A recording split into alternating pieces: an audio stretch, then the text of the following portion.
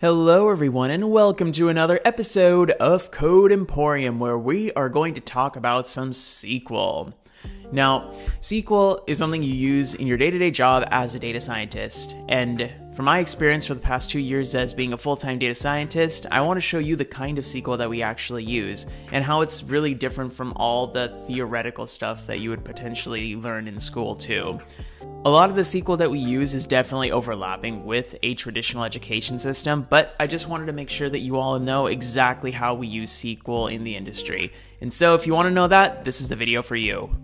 I wanted to make this video a little different too, where we're going to be looking at a data set, and I'm going to be giving you a few actual questions that you would potentially be solving with SQL, where you could just take a pen or paper and also maybe open a notebook or something like that and just type away the SQL answers to this. I'll give you some 5 seconds to do it where you can just pause the video, and then after that we can look at the solutions together, so that we cover all of our bases from select statements to joins to where clauses to even more advanced concepts like windowing functions. And then at the end of the video, I'm going to show you a couple of applications, mostly from previous videos of how all of these concepts would tie in together to actually, how we would actually use SQL in creating, let's say, a machine learning data set or just in machine learning in general. And with that, let's get started. Alright, so first right here, we have this huge monster of general syntax of a SQL statement that I wanted to type out. I did this because a select statement is literally what you'll be doing for 99% of your querying in SQL. And this entire syntax kind of has about everything that you'll even need, from selects with a from, and you'll have a couple of joins, where clauses, dealing with aggregations with group by and having, and then we have an order by to order your data, and then limit to get a number of specified rows. So this is kind of the gist of all you need to know, but we're going to take a data set and actually work with some problems because this is a little hard to look at. So first of all, I have the CSV of some Indian takeout food, and they have information here that I'm going to scroll down to, where each row kind of looks like this. So it's an order. Technically, each row corresponds to an order, but it's more like a product for every order. So you'll see that one order will span multiple rows with, how many of each item we're getting, the price of the items and whatnot, right? And I am just doing some pandas manipulation right here just to get that data out and up to us, and also creating this extra date field so that the data is in a particular format that's just easy to work with. Now, I'm kind of modifying date for tips here. I'm just kind of modifying this date to look like the year followed by the month followed by the date, because in SQL you can kind of treat the data as a string, and when strings are ordered and if you sort the strings, this will actually sort the strings by date. So 2017 0423 will actually come before even 2019 0421, even as a string, not just in a typical time series date format. Just a little tidbit and letting you know. So this is kind of one of the tables that we have, and another table that we have in our data set is an item table and a price. So this is definitely the price of an individual item, whereas this price, I actually do not know what it is. And what we could do is kind of use SQL to figure it out. So if this is the orders table and this is the products table, let's jump to our first question of, can we verify if the orders.price, that is this one over here, represents the item price itself, or if it represents the item times the quantity price. So there are situations where this quantity is 2 and the price is given. So does this price represent the price of this entire row? 2 quantities of plain rice, for example, if it was there, or would it just be 1, no matter what this quantity value is? How can we do that? By joining this product orders table to this products table. So just take out a piece of paper or just open a tab in your notebook and try to write a SQL query for this. In the meantime though, enjoy my pointless banter. Have you liked this video? Please like. Have you subscribed to my channel? Please subscribe. I hope that was enough time for you to write down a SQL query, and right now we shall go through some results. So first of all, I'm taking the orders table and doing a join on the products table by saying that the products item field is equal to the order item field. So this is just a typical join condition right here. And in that case, I also use kind of this as function, which is basically used for aliasing. And products.price is now called product_price, which you see appended to this table here.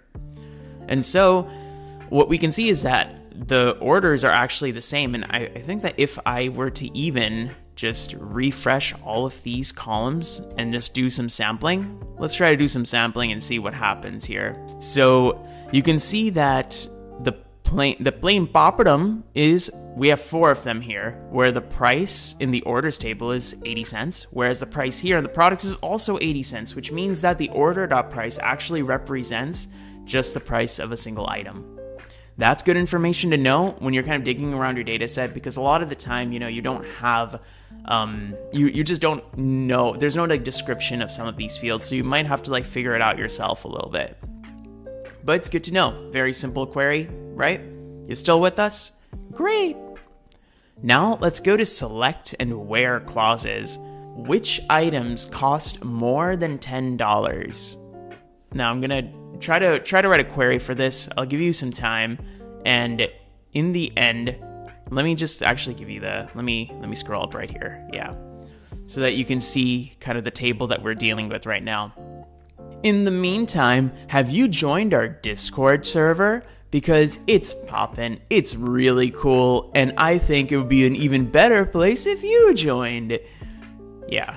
All right, so I hope you all have written that query out, and we are now going to check it out. So we want distinct items from just the products table, where we want to see if the price is greater than $10, which is probably the easiest way to do it. You can also do it from the orders table too, but like the products table is definitely more simplified and just easier to work with in this case.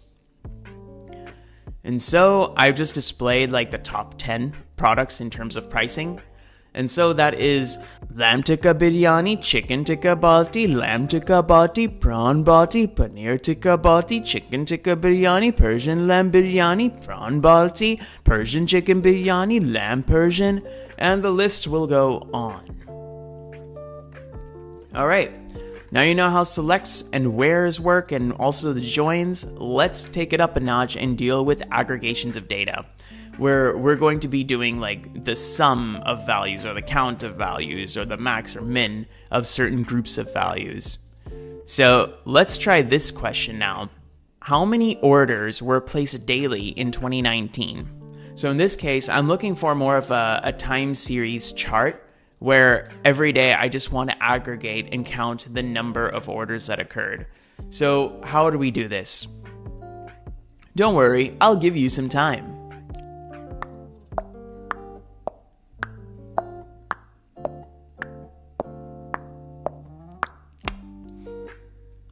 Are you ready? I hope you're ready. Because right now, let's get into it. So we have the select statement again, and this time, well, we have a date that's kind of given in, well, I've already kind of, it was technically in a timestamp format with like hours, minutes, and seconds, but I just wanted to convert it into a proper date format, and hence I'm just casting it as date here. And then after that, we are going to count the total number of distinct order numbers that exist, right? And we're doing this per group, and the grouping here is every date. So every date, we are going to count the number of orders, the distinct number of orders that occur, where, of course, the date is in 2019 only. So because like we're dealing with these dates as strings now, it actually kind of makes sense that we transformed it into this year-month-day, because even in a string format, we could compare dates. And that's how we would do aggregations here. And if we were to plot this out in a chart over here, it would look something like this. Looks really beautiful, looks really neat and tidy. And this is, I guess, kind of like how you would kind of structure your data, even in a time series problem, for example, if you were dealing with it. Foreshadowing of what's to come. Now, apart from this and aggregations, we Also use something called case statements, which are used for conditionals, kind of like if, else, or if and then situations. So let's say right now I want to add another column where we are going to categorize data based on sales. So if every date, we'll compute the sales, right? And if the sale date has over 30 sales, then we'll say it's a high yield day.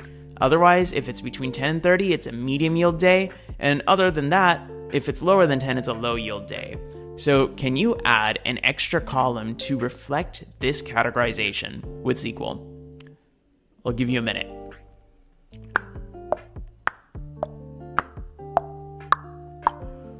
Wow, 1 minute passed so fast. That's so cool. Wow, time just flies when you're having SQL fun. So first of all, this is also introduces the concept of nested queries, where I'm literally copying the query that we took before to get the daily order counts, and I'm calling it T. This is essentially an alias in SQL. And then from this table T, we are going to get the date, the total number of orders, and then we're going to also add our categorization. So when the number of orders is greater than 30, it's high. If it's less than 10, it's low. Otherwise, it's a medium yield day. And when you execute this query, you get this result where 22 is definitely between 10 and 30, it's medium. 9 less than 10 is low. So it works out pretty well. I hope you're keeping up, and I hope this is fun. Now, next is probably one of the most important concepts that is not taught in traditional education, but we use all the time in like actual work in the industry, and it's common table expressions, which is basically a better way to manage your queries. And essentially, like if we took this previous query right here, it can be a little hard to see, some of these nested queries, and in many situations you might have like nested queries within nested queries, which become very difficult to manage. And if we wanted to convert this into using common table expressions because it creates a logical component that's easier to understand, we can do that. So I would just take this chunk of code over here, and then we call it daily orders. So it's essentially taking that same chunk of code, and let's just call it daily orders. So it's a nice little logical partition there. And then we can treat this as if we treated any other table, where we take daily orders, which is over here, and then we just write the query as we did before.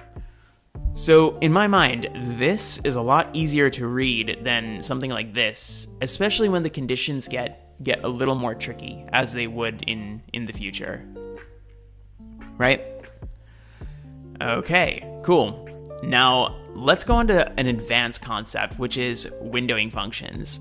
So let's say that we have this particular question right now.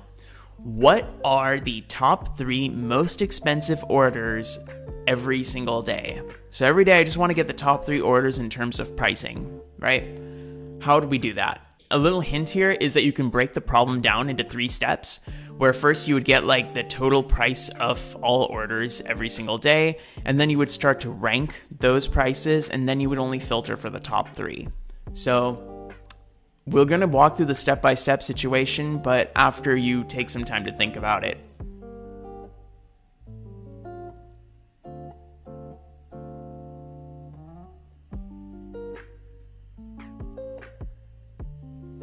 All right, hope we're done here. So let's now talk about this problem. First of all is get the total price of all orders every day, which is kind of what we have done.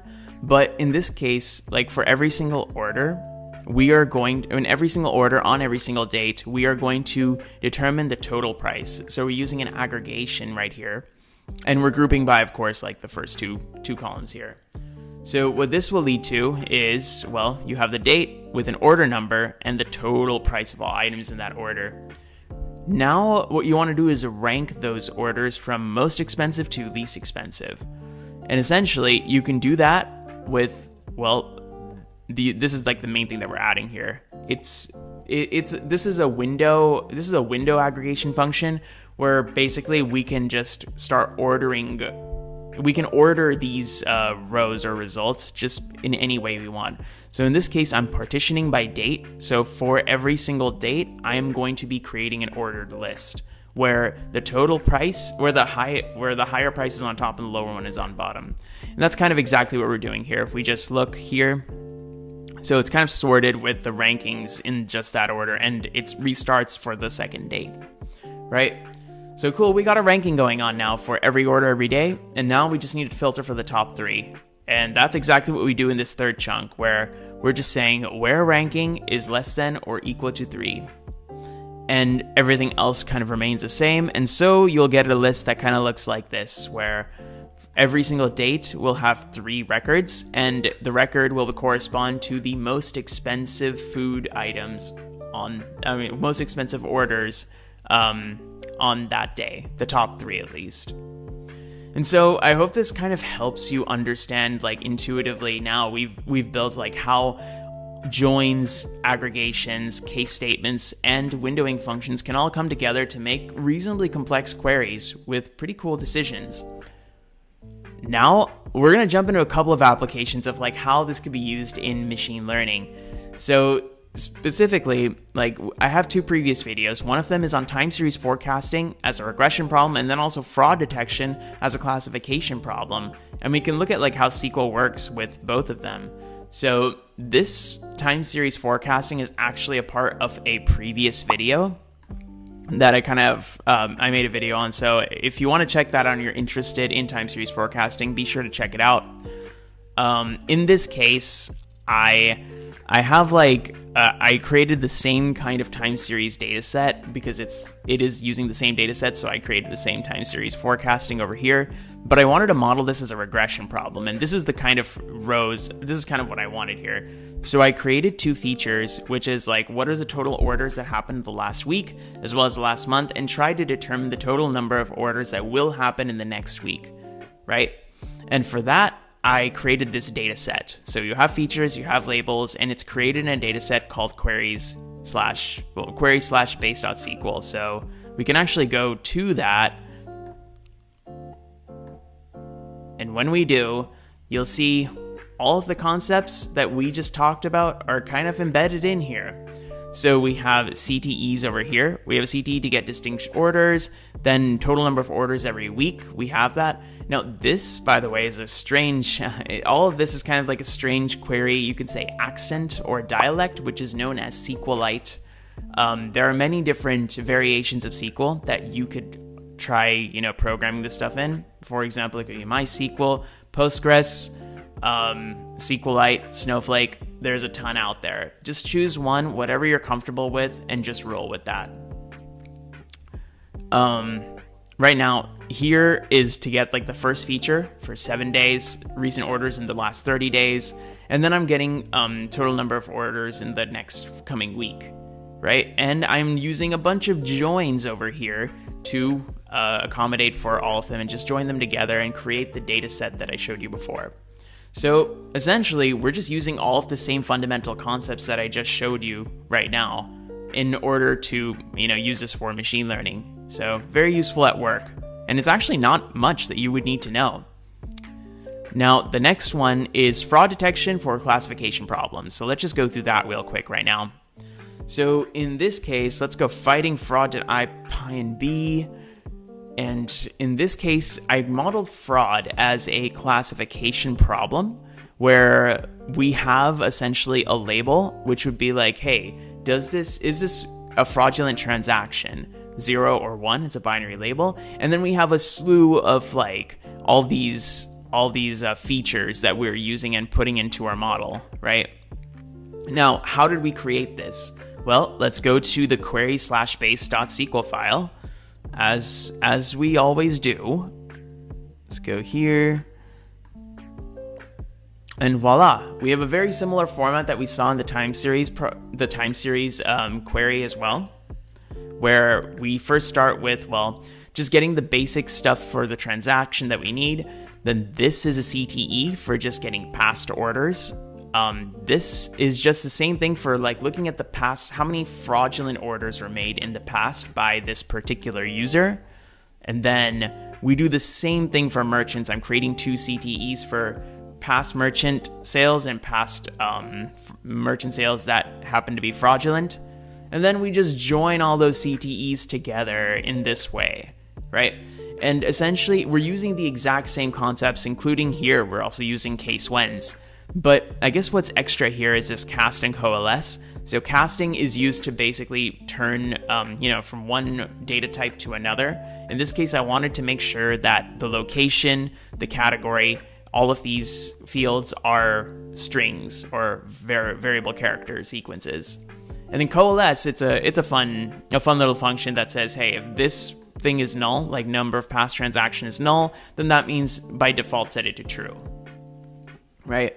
So overall, my entire point of even showing this right now was that we could use the fundamental SQL ideas that I just talked about in the beginning of this video for even more complex, creating machine learning data sets for training altogether. And that's pretty much all the SQL this is a good amount of the SQL that you'll really need.